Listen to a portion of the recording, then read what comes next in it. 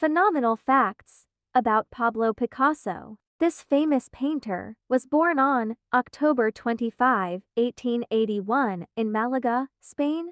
While most refer to him just as Picasso, his full name was actually 23 words: Pablo Diego Jose Francisco de Paula Juan Nepomuceno Mara de los Remedios Cipriano de la Santísima Trinidad Martyr Patricio Clido Ruzi y Picasso. These names all come from a list of saints and relatives. His father, also being an artist, started teaching Picasso art when he was 7 years old. One of his better-known portraits, titled First Communion, was done when Picasso was only 15 years old. Picasso is regarded as the inventor of the modern art movement known as Cubism, which is a style that reduces subjects to geometric forms.